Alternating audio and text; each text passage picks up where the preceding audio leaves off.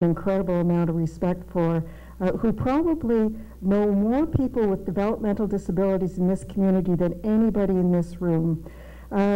Sheila Ross graduated in 1992 with a master's in counseling and psychology. Sheila's been in private practice in the past. She's worked with planned lifetime networks in the past. She's worked frontline in a group home. She's worked as a manager in a group home.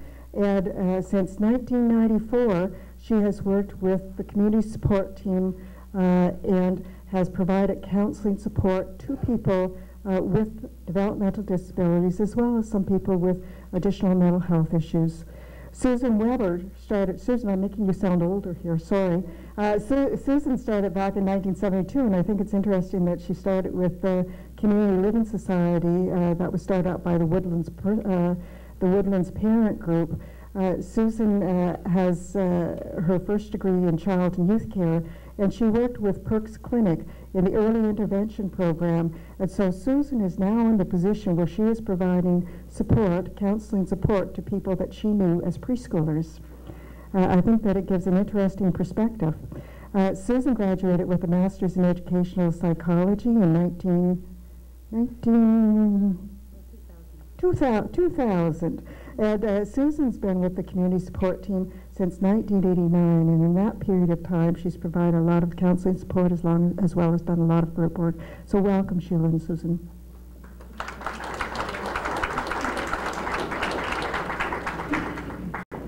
Good morning, everybody.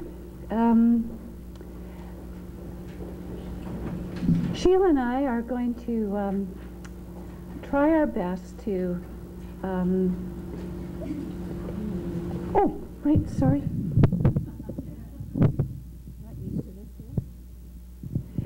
We'll try our best to give you a sense of the amount of details that we try to take into account when we first get a referral from somebody. We get a referral for a certain issue, but very often that's not what we end up doing. And we look at lots of different aspects of a person's life, trying to enter into the inner life of a person and to support that person to have a voice of their own.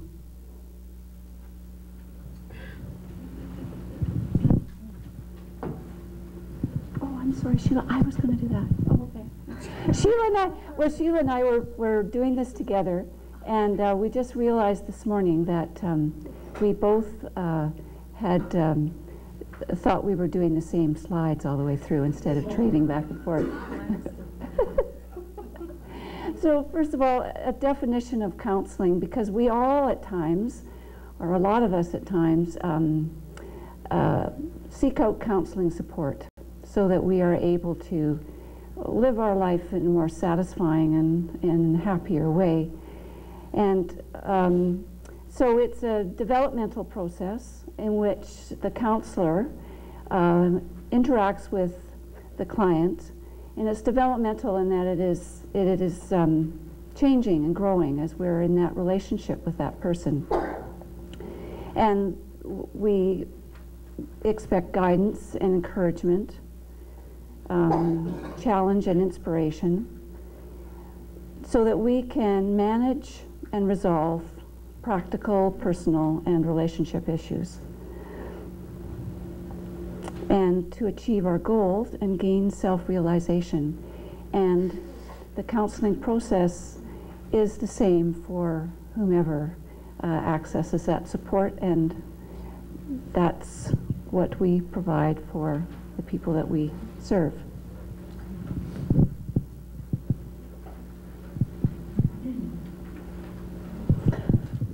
Definition of developmental disability. It's a lifelong condition. People grow and develop more slowly. There's limitations in intellectual and adaptive function. So in other words, being able to adapt to their environment, whatever that that there might be difficulties for them to do that. Difficulties understanding abstract concepts or meeting the demands of everyday life.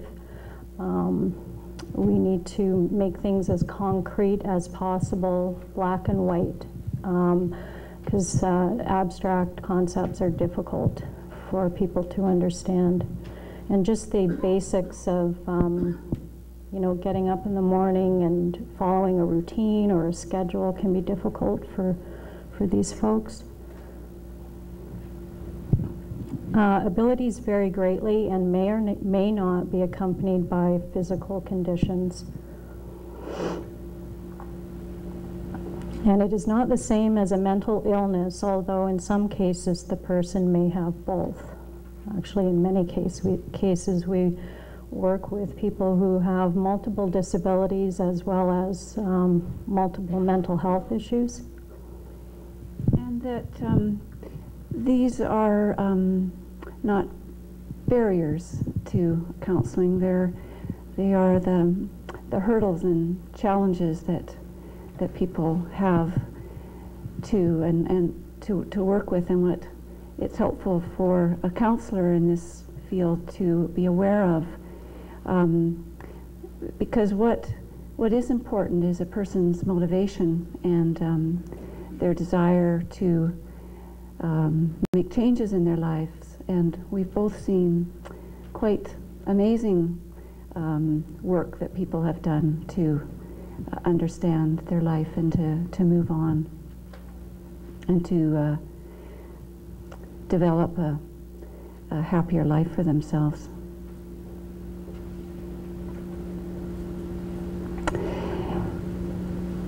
So we get a referral, and sometimes it's appropriate and sometimes it's not.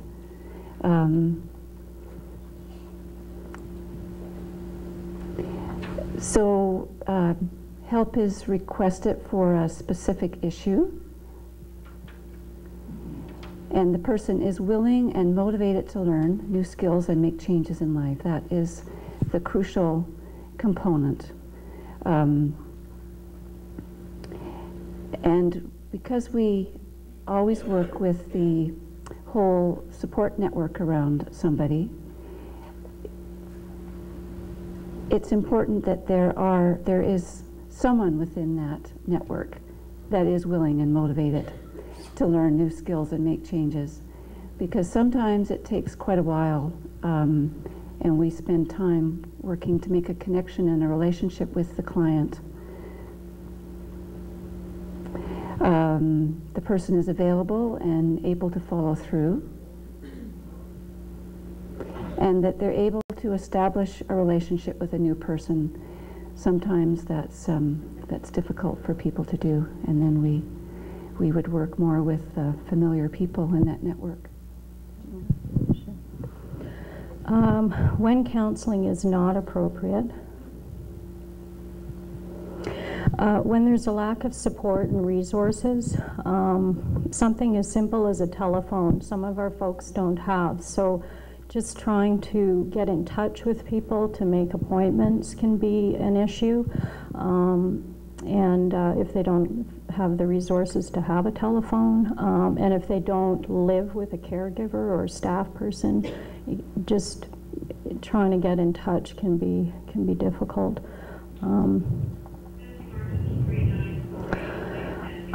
Sometimes when we get a referral, the issue is not recognized as a problem for the actual client. It's more, it can be more an issue for the staff that work with the client or their family members, but the person themselves may not see it as an issue. For example, one of the referrals that we had not too long ago, the parents thought that the person, their daughter, needed to have more friends. But when it came to meeting with the daughter, she was quite happy with the amount of social contact that she had, and she didn't see it as an issue. So When the person is reluctant to participate, some of the referrals are not self-referrals, so they're made by someone in the ministry or, as I said before, a family or staff person, and the person may not want to come to counseling. So in dealing with that reluctance.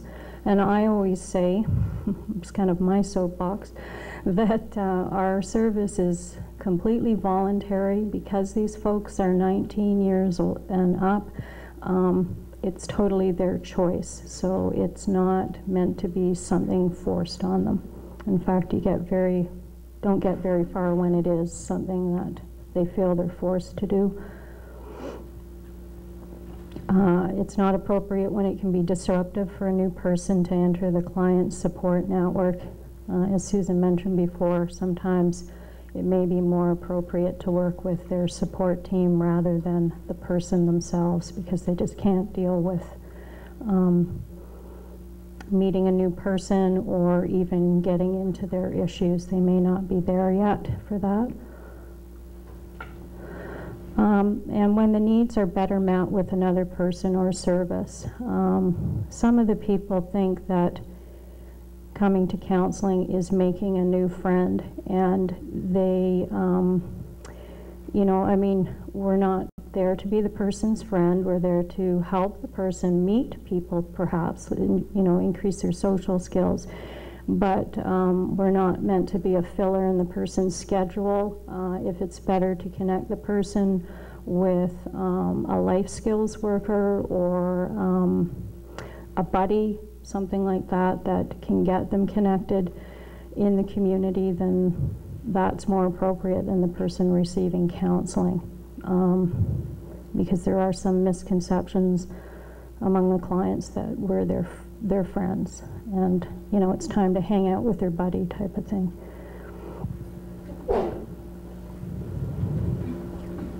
Whoops, sorry about that.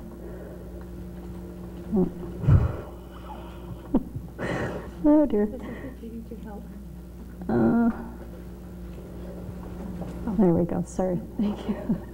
And where there's the potential of re-traumatization. Some people who've been abused may have held those memories in their mind for many, many years, and you know, when you come across somebody who's had a fair amount of trauma in their lives, people think that by taking care of them they need to talk about it and deal with it. But in some cases it can actually re-traumatize the person and make it worse. So in those cases, you know, counseling may not be appropriate at that point in their life, maybe later on, but certainly not then. Oh shoot, I did it again. And very often it may oh no, I'm doing it. I want to go back to the other slide. Oh, the back. Oh, we can go back there, all right. This one? Okay, yeah. It may not be the right time, but the time will come at another point that a person needs more support and resources before they're able to really develop new skills or to discuss issues that might really be of concern to them. They cannot do that unless they've got the support around them. And we will often keep connected with that person, and when the timing is right, we would then proceed in helping that person learn coping skills and whatever issues need to be addressed. And the potential of re-traumatization, I just wanted to speak a bit to it because we deal with that so often, because there's a thought that if a person, like Sheila had said, if that's in their background, well then that needs to be resolved. And often it presents, a person will present with talking a lot about traumatic issues, and their behavior will be very much out of sorts. And then people really do want to address this because they're talking about it all the time. But often it is, the person is speaking about trauma because they in fact are back in trauma again. That might be because they don't have enough support and resources. So they are actually being triggered by their environment because they're not stable in their world. So we would work to help build that stability, often by making a bridge into other services and other resources. Sheila, I did it again? Okay. Okay. So, specialized skills of the counselor for us working in this field is that we really have an understanding of developmental disability. I should say that we are continually developing our understanding of developmental disability because it's a very difficult thing to grasp of what it means to live with a developmental disability, of what a person's world is like, to be able to step into that person's perspective and see the world through their eyes. We come with a developmental perspective that we believe that the person has the ability to learn and to change, that their world is not static, and we try to have realistic expectations to match what our expectations are to what their capacity is, and to keep building on that. People have a wide range of ability and limitations, and in day-to-day living, that is hard to understand because people can present as being very capable people, and they are struggling, and it takes a fair bit of interacting with them to find out what's going on in their life.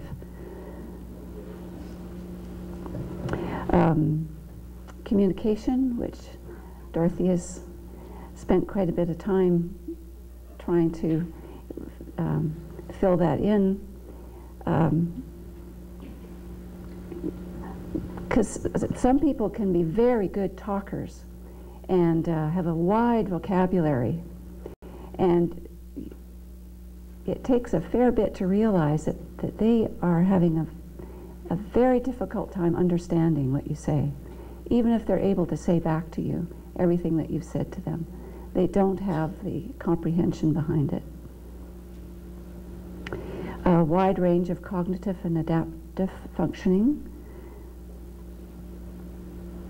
social and emotional development, behavioral and psychological functioning, the etiology of disability, of having an understanding of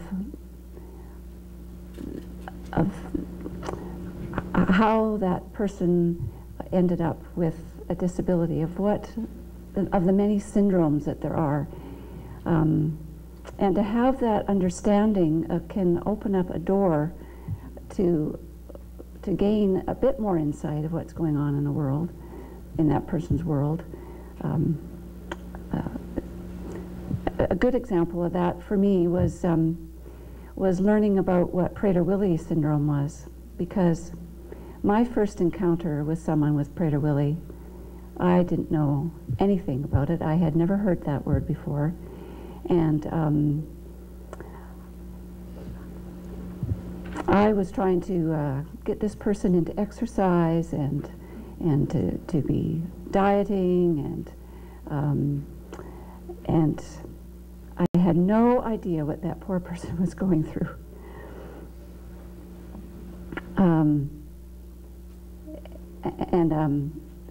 Maybe I should explain what Prader-Willi is for people here if they are not aware of that.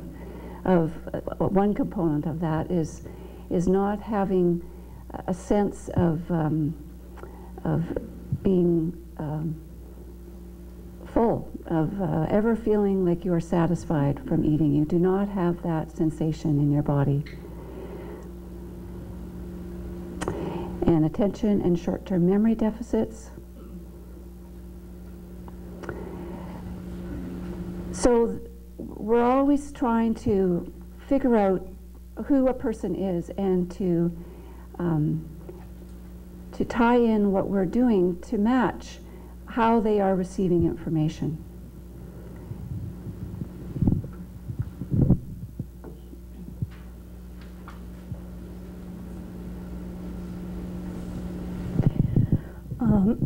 Part of the skills of working with this population is knowing about other related issues that they might be going through. And one of those is being vulnerable to abuse and victimization. A lot of the people that we've worked with have been abused in one way or another, or victimized in the past. The stigmatized status in society, growing up with a disability, and all that encompasses, you know, the teasing, the bullying, and even as adults, you know, getting into employment or making friends or, you know, doing what everybody else wants to do. Sometimes they run across this. I was just going to say, what can happen too, that we see with adults, that there's not a connection with their peer group because they see their peer group as a really devalued group, and they do not want to connect with people who are within their peer group, which is a big contribution to being very lonely and not having true, deep friendships. And a lot of people come to us mainly because they want to get a boyfriend or girlfriend, and think they're going to walk down the street and find the perfect woman or perfect man. That from being a concrete thinker, that's what a boyfriend or girlfriend is. But a boyfriend or girlfriend is someone who is deeply our peer, someone who is very similar to us. And people can often be cut off from that in their life because they so much are not wanting to identify with their peer group, and which ties in with a lot of what we do is self-esteem and developing a self-knowledge and understanding of self. And I just wanted to say one thing about the vulnerability to abuse and victimization, because this past week there was an article in Monday Magazine. I don't know if people here read that. But it just highlights that this is, the question was put forward in this article, like, how much does this happen that we don't know about? It happens a lot that we don't know about. We know about it a little bit. And from the perspective that Sheila and I come from working from the perspective of the person, that the way to help a person, to protect a person from abuse and victimization, is that they do have their own voice, and they do have a sense of knowing what is good in life and what is a healthy way to be treated. And because you can have all the protections in place in the environment, and that does not stop this from happening, because we know situations of people who, many, that people are starving for attention and touch, and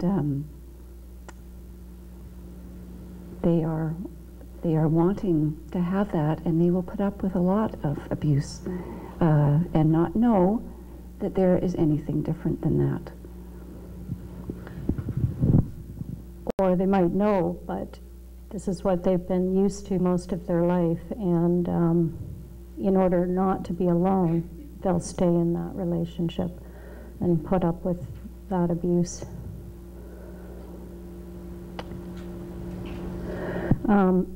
Poverty is a huge issue for this population, and with that can come inadequate housing and diet, and sometimes just helping people you know, get a roof over their head, or connecting them with somebody where they can do that, and getting food, you know, it sort of takes precedence over the initial counseling issue.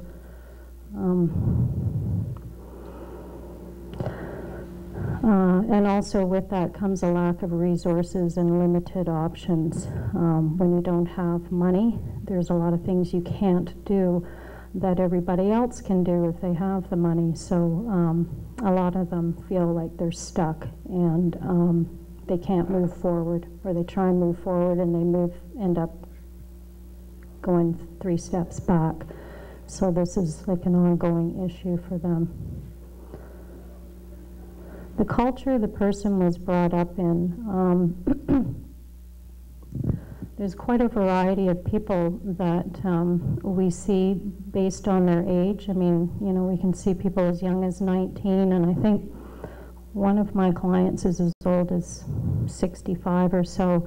So someone who's that age has been brought up in most likely an institution, versus somebody who's 19 or 20, most likely in their family home. So that culture is a huge impact on the person.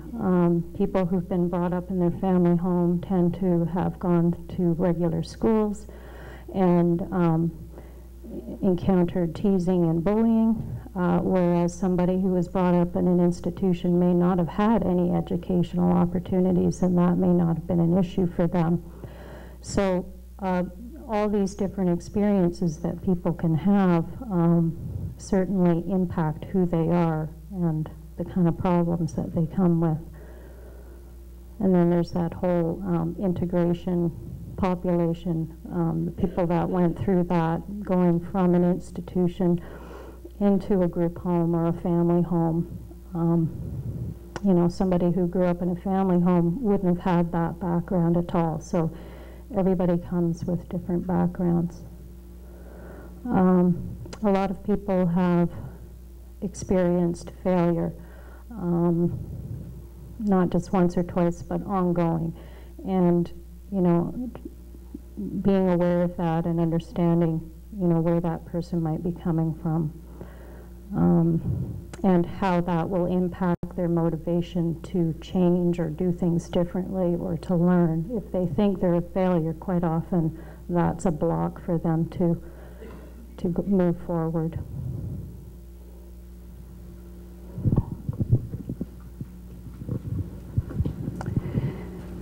A fair number of people that we work with also have a psychiatric diagnosis, and it may have a atypical presentation.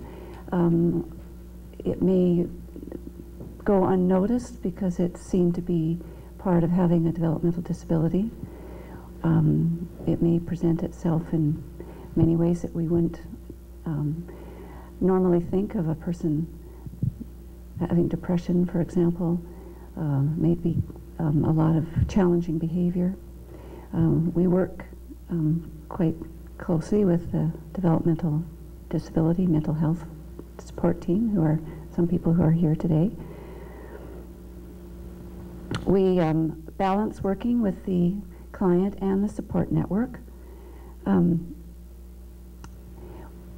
it is an ongoing balance to respect the person's confidentiality, while we also need to give information to the network and to receive information from the support network around a person. We provide information and skills to the individual, but we also have to balance that with not putting them into conflict with their network. So we're always working with both. This, I think, comes up a fair bit dealing with sexuality issues, because we all have strong beliefs around sexuality, sometimes whether we know that we do or not. And we have to be very sensitive in working with where the person is at, and also working with the support network so that they are aware of what we are doing with the person, so they are supportive of that, while also respecting the person's story and what their private concerns are.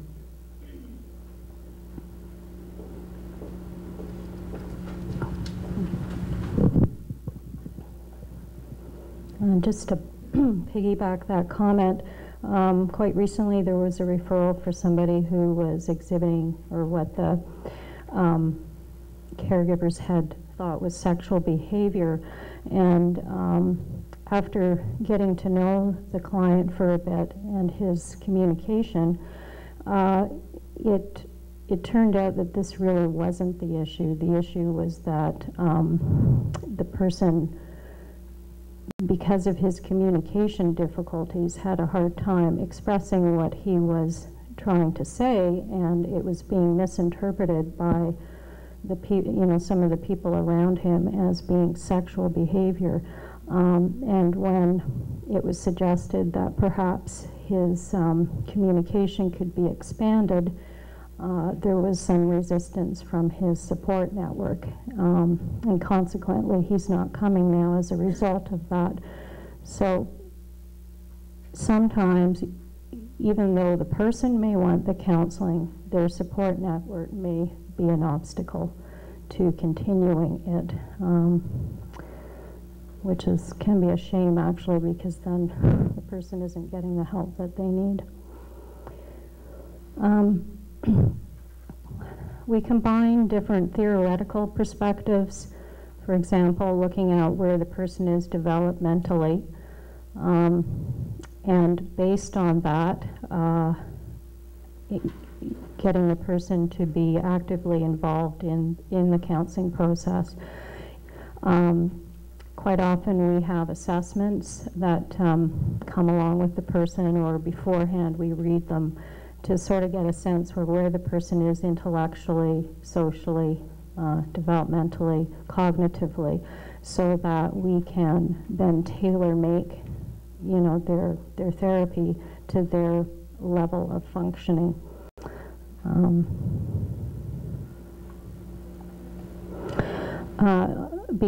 We also look at the behavior too, because as we've heard before, that behavior is communication, so we want to know what's behind that. What are they trying to communicate with their behavior? So we try and understand the function of their behavior, and that their change, any change can be influenced by external events. So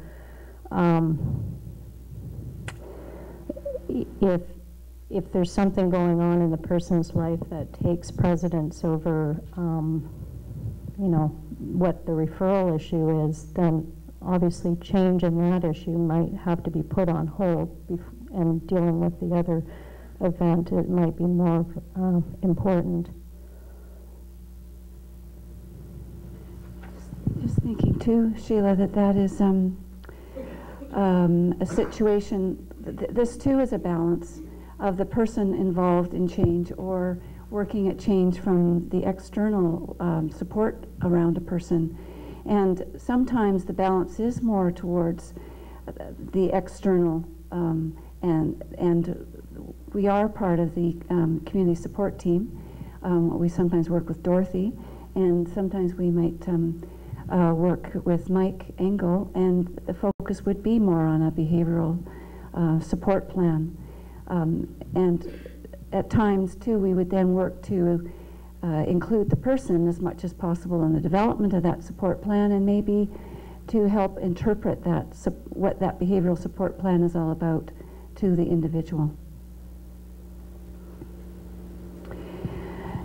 So, adaptions. So we are always adapting traditional counseling approaches to fit in with the people that we work with. And a significant one is translating abstract concepts into concrete use. Because on the whole, the people that we work with are concrete thinkers. And a lot of life is abstract. And that creates a lot of stress and anxiety in one's life to not always really know what's going on. And it also makes it difficult for them to participate in talking about their life when they are apart from what is going on in their life. So we participate quite directly in events of our client's life, which is different than most traditional counseling approaches. Because by being a part of a person's life, we're able to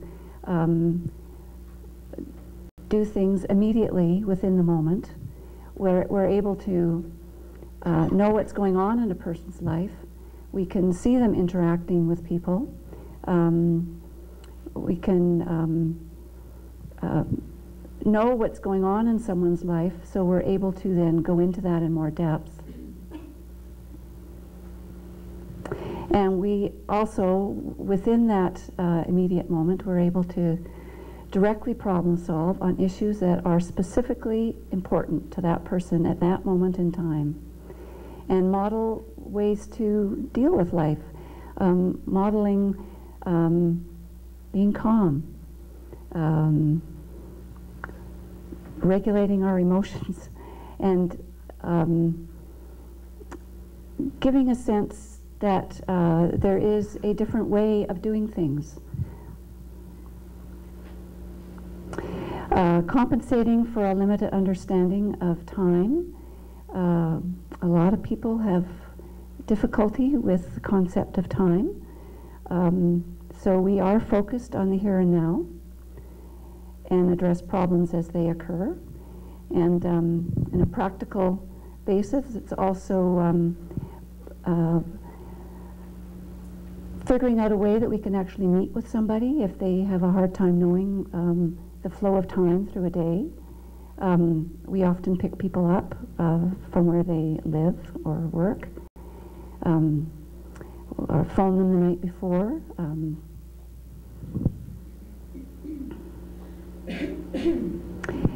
And we use a lot of hands-on kind of ways of learning things with videos, role plays, pictures, writing and art, something that is concretely there. And also with being in the midst of a person's life, we're able to pick up on some things that a person might say or some little interaction, and we can build on that and help make a bridge over into some generalization into a broader learning.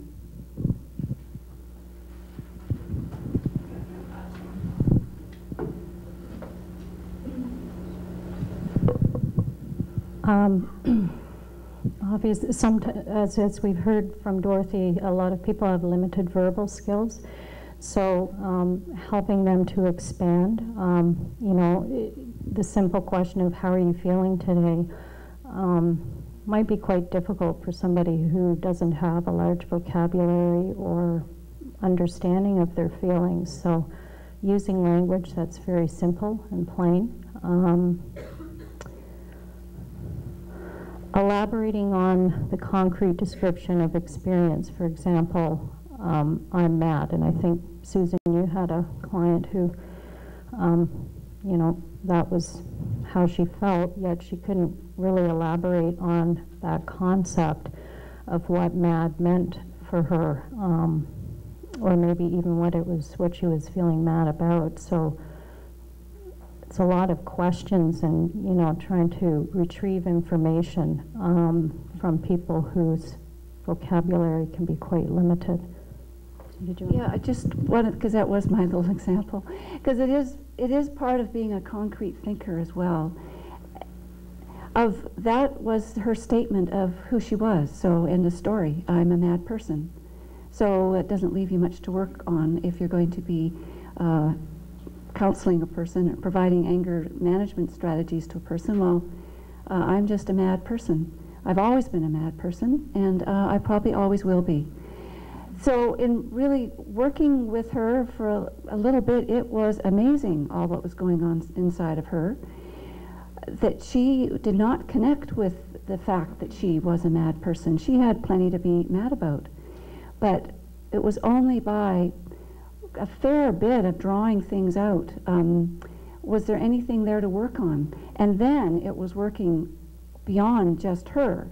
It was working with her doctor to look at her need for some support for her anxiety, working with other people outside of her immediate home to really address what was going on in her residence where she lived.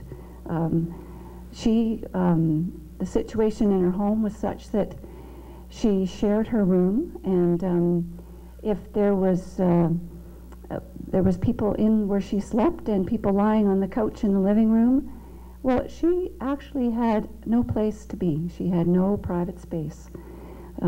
She would sometimes sit at the kitchen table.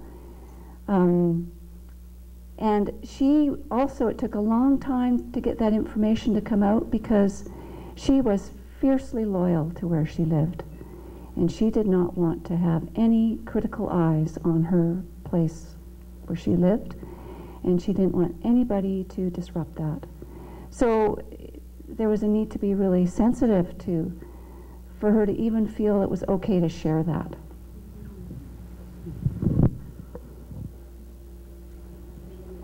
Communication.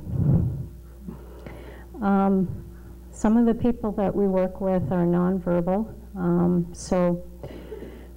working with Dorothy to find out what their communication system is, doing sign language, using pictures, yes, no, cue cards, gestures, body language, anything that will help us figure out what the person is saying.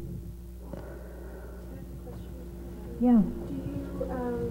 Do you yourself use the augmented communication systems with the client, or does somebody accompany them to the session? Both. Usually I check in with Dorothy to see what their communication system is, and their staff or whoever they're living with, and then if I don't know how to use it, then I will ask Dorothy or a staff person to come with me or attend the first couple of sessions until I can become comfortable. Or if the person is hearing impaired, sometimes an interpreter will come, because I do know sign language, but if the person is quick, I'm not good at reading it. I can do it better than I can read it.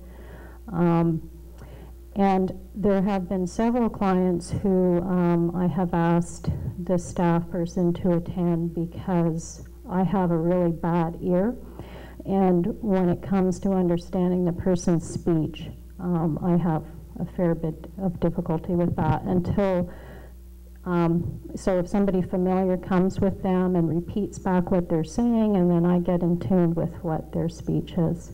So yeah, we've done that also.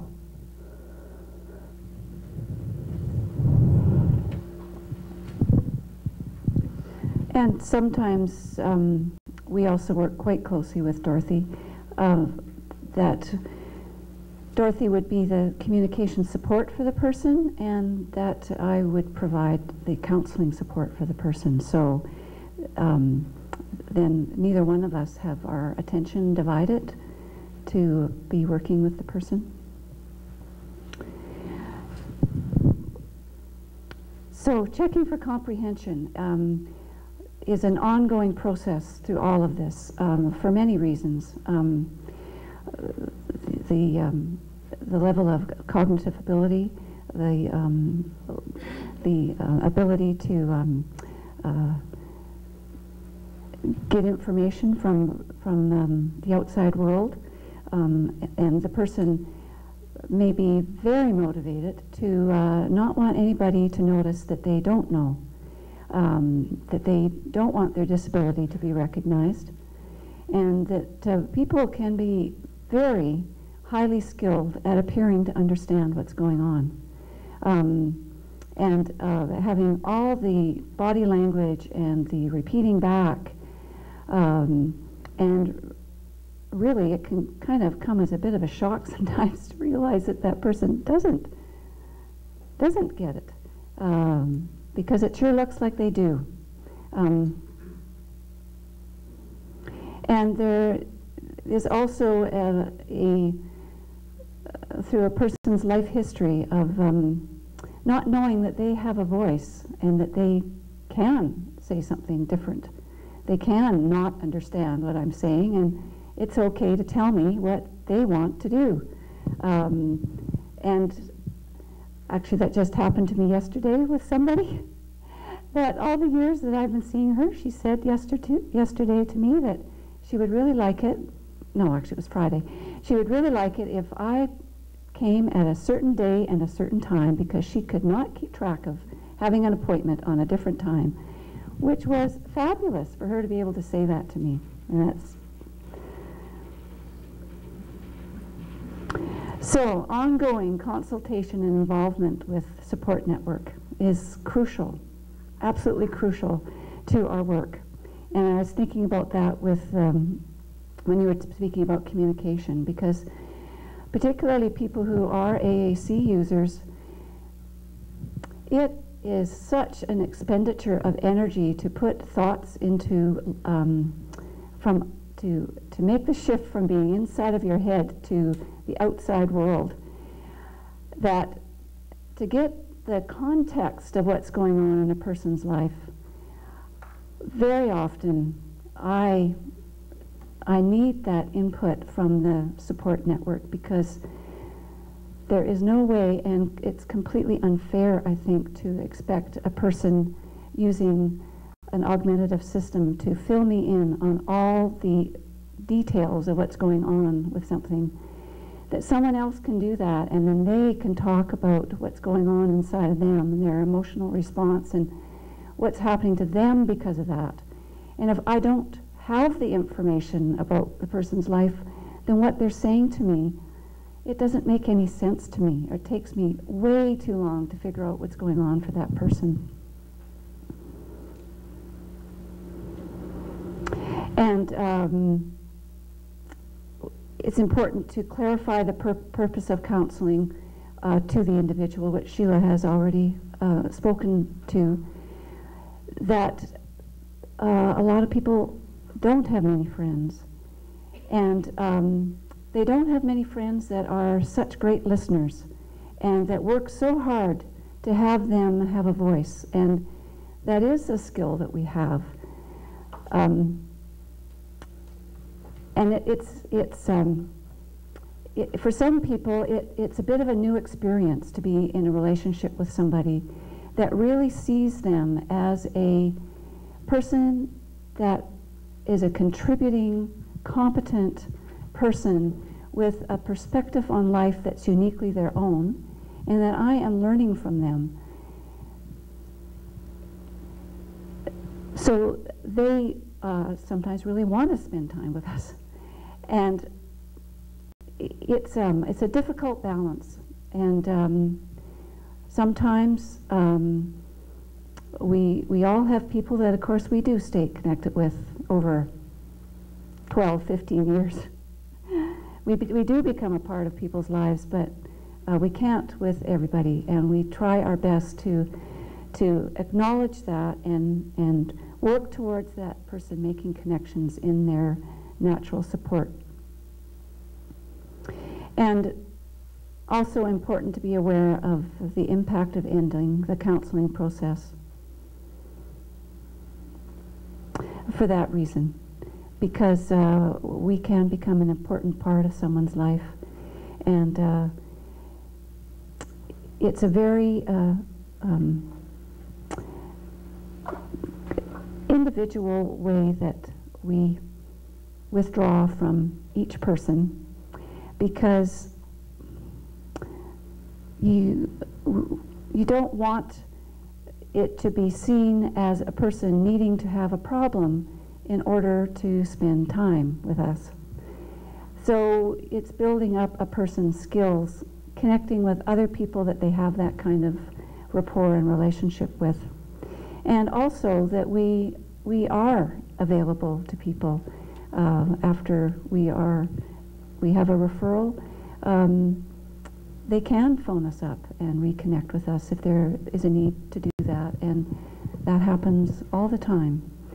People that we might not have seen for 5, 8 years or something will phone up themselves and say that they want to talk about something, or somebody in their network will do that.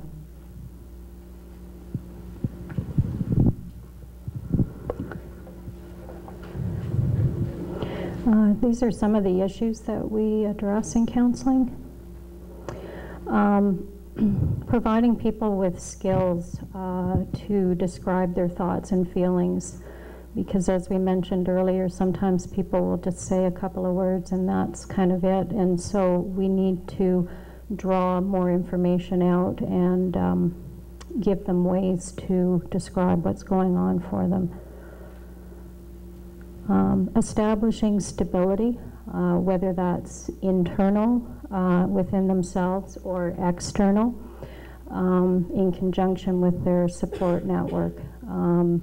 So as we mentioned earlier, sometimes it's, people just need the simple thing of having food and housing, so to make them more stable in order to proceed with other issues. So, establishing stability in whatever way that means, so the person feels safe.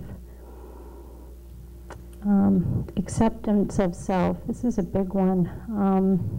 As we said before, a lot of these folks don't want to admit that they have a disability or hang out with other folks with disabilities. So getting them to come to terms with who they are and embracing their strengths and limitations. We all have things we need to work on.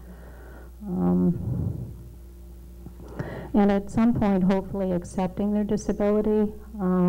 I guess we all have things that about ourselves that are hard to accept, but it's better to take a look at them and try and work with them rather than keep bucking them, because that causes more stress sometimes than actually coming to terms with it. But that can be a huge one for these folks.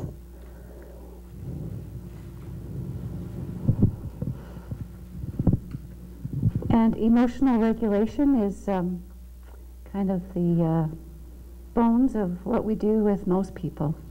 What I do with myself as well, of being able to learn the skills to regulate emotions is a skill the whole world needs more of. To be able to identify our feelings, understand the range of feelings, starting off with kind of 4 basic feeling groups: happy, sad, angry, scared. Some people don't have an understanding of the different groupings of feelings. Putting names onto it, understanding that internal body state, understanding how to recognize that in other people.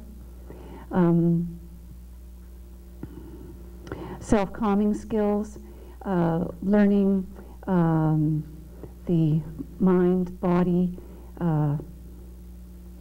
way of being able to enter into that loop of emotions and thoughts, to either to be learning relaxation skills, ways to ground oneself, learning about the self-talk that we have, of how that impacts how we feel, and how both of those go back and forth. And it is quite wonderful to see that how life changes for people who learn these skills. These are skills that we can all learn. It just really helps to have them identified, to know that they're skills, that it is information to actually learn about, and we can apply it to ourselves.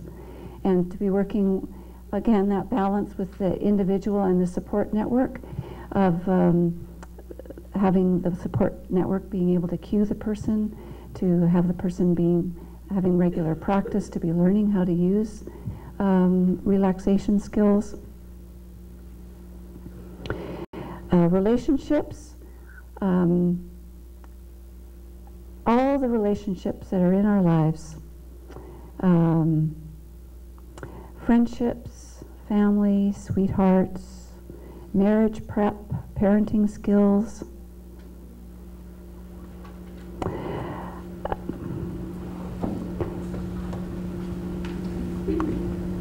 These are a part of everybody's lives, and to understand the dynamics within that, how you make friends, how you keep friends, how somebody becomes our sweetheart, who is someone who is a potential sweetheart in our life, what is family.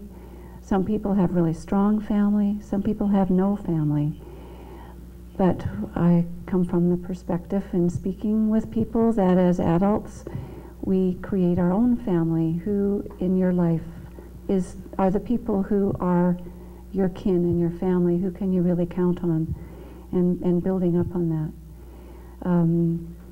And every so often we have the honor of being a part of marriage preparation with people, which is always fabulous when that happens.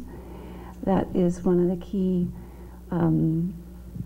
parts of having a good and happy life, is to have a companion in life. And it takes a lot of work to have a companion in life. And there's skills to learn to do that. And we also are involved with parenting skills. And Sheila, I'll let you speak to that, because we do that one. Okay.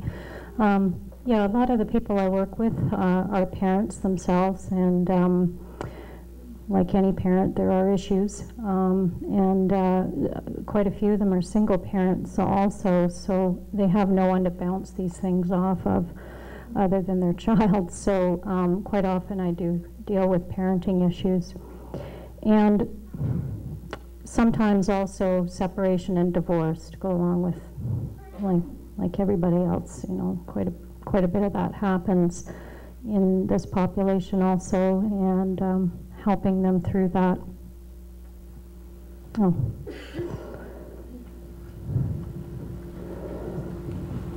Oh, sorry. Sexuality, which we have talked about before. What it is to have an intimate relationship with somebody, how to have healthy sex, you know, safe sex, especially this day and age. Knowing what an abusive relationship is, and what assault is, sexual assault or rape. Along the lines of assault and abuse, is there also the recognition that some of that may be the need of the individual to have attention, or to think it had occurred, it hasn't actually occurred, or an exaggeration of what has occurred, so do you work with those parameters as well? Yes. In fact, quite recently I am working with a client on that very issue, where she's had a fair bit of assault in her life and abuse, and has made some false accusations, and recently came forward and presented some information. And of course the first thing to weed out was whether or not it was true or not, and it turns out that it is true. But certainly we are aware of that. There have been cases, I think we've both worked with, that people have done that for attention, or they've lived their life in crisis. You know, that's been their life, and they can't seem to, even though we do teach about healthy choices and you know, how to have a good life, it's not what they're familiar with, and quite often the crises tends to draw them back. And how do you develop a crisis? You develop a story. So that can happen, and yeah, we we are aware, and it can be very difficult to suss out whether it's actually true or not. Yeah. And another aspect sometimes is that people's experience with sex has always been very negative and assaultive, and they don't know anything about healthy sexuality. They've never experienced that, and sometimes, or they're very ashamed of sexuality, and they may have been involved in a consensual, mutual relationship with a peer, and after it was over, they thought, oh my gosh, you know, this is wrong. I'm not supposed to do this, and then speak about that experience in very negative terms. When it was actually happening, it was consensual.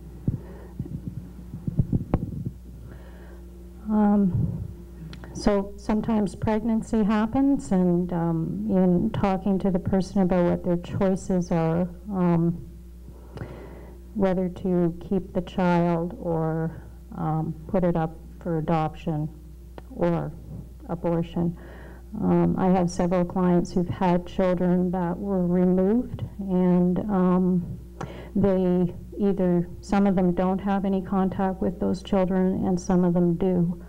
And it can be difficult for both to get yearly updates, or see them once or twice a year can be hard on them. But then again, for those that don't see their kids, that can be hard too. So that comes up as an issue. I'm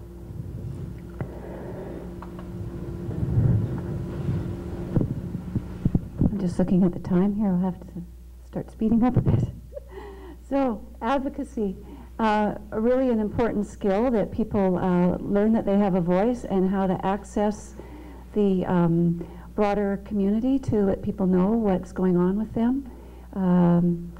I just recently was involved with somebody who was telling me that he had, he's on WCB because he had injury on the job, and then found out that his work earnings, the $500 you're able to earn on top of your PWD benefits, was going to be deducted dollar for dollar, because WCB benefits are not considered part of that exemption. So that's something that he should take to his MLA. People need to know about these things, and the MLAs are glad to learn about these things. They don't know this, and they appreciate knowing what's going on, just as an example. So we're always on many levels wanting people to have their own voice, and knowing that their issues are of concern to the broader community. Depression and anxiety, life is hard for all of us, and it's hard when you have all these barriers to figuring out what is going on, which there are high levels of depression and anxiety in this community. Grief and loss, helping people identify their feelings, and also working with the broader network to make sure that a person is involved in the grief and loss that's going on in their network. So if there's someone important to them that is ill, is dying, or has died, that they are part of that process, that they visit that person, they get to have that connection, they go to the funeral. Addictions, as people are in the community, they are in all aspects of the community. We have people that struggle with addictions to many different substances that are available, and because it's difficult, it's still very difficult for people to access generic services for support because of not having the understanding of all that's going on in a person's life. We get involved in providing counseling support for people around these issues, and also bridge to the generic services and work with the generic services like the drug and alcohol counselors. Safety skills in the community, self-esteem, always a part of what we're doing. Assertiveness, and developing support networks.